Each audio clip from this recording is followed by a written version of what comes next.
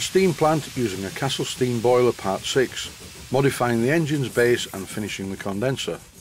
And in this episode I put my hand up and say, yes, I forgot all about the rubber feet on the base of the engine. So now I'm taking them off. And as I'm doing this, I see another problem. There are two screws that stick out below the engine's base. This is going to be a problem when I mount the engine on the main baseboard. These screws are specially made, they're not commercial items. They are very long, go all the way through the baseboard and hold the handrail parts in place. Here's a clear image of the holes in the base of the engine. The bottom one is offset to the left, but I have a quick fix.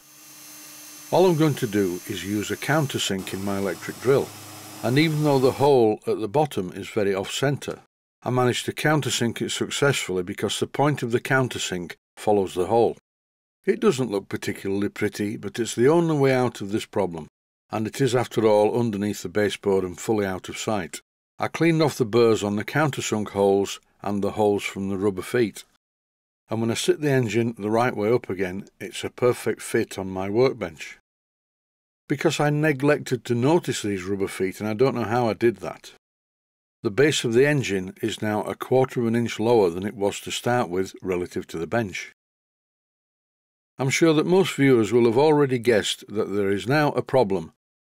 The exhaust inlet fitting on the condenser no longer lines up with the outlet pipe on the engine's base.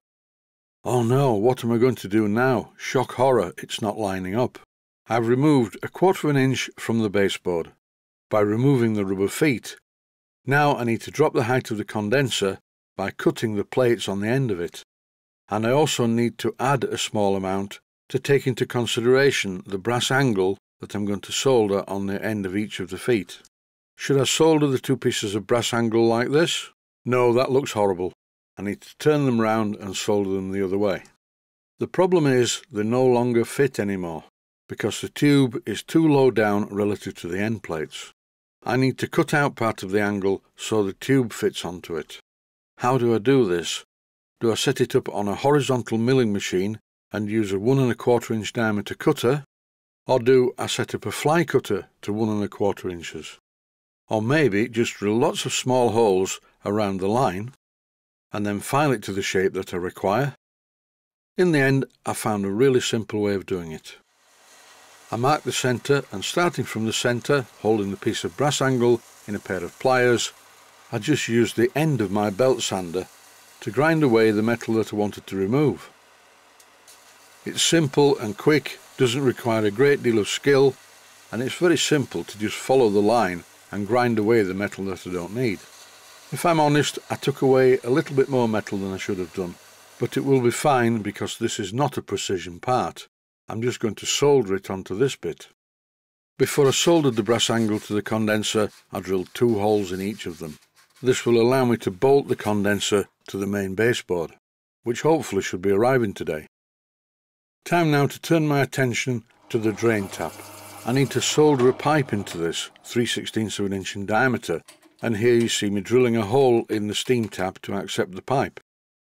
I cleared all of the swarf out of the tap, and then I soft soldered a piece of 3/16 of an inch diameter copper pipe into the base of the tap.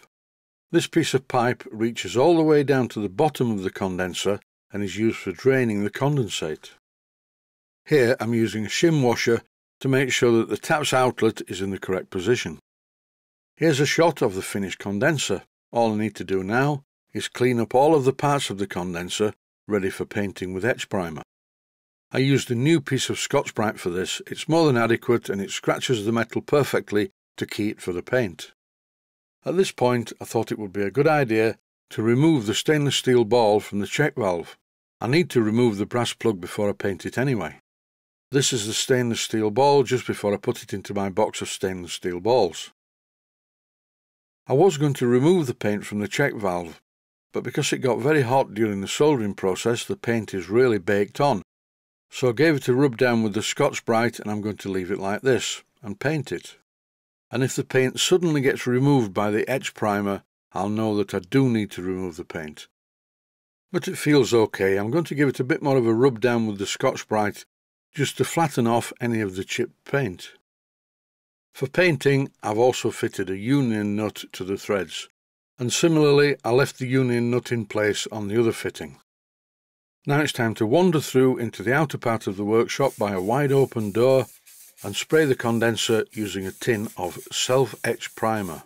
I've mentioned it before, but one more time won't harm. The idea of using self-etch primer on many parts is the fact that it contains an acid that etches into the metal. I use it on most metals, but it's particularly useful on copper and brass, which can be reluctant to take paint. I intend to paint this condenser exactly the same colour as the paintwork on the engine. And the paint is Hammerite Smoothright Dark Green, the same colour as used on my Lion locomotive. Here's a gratuitous shot of the paint drying, and that's it for this one. Stay safe and well, thanks for watching, and I hope you found it useful.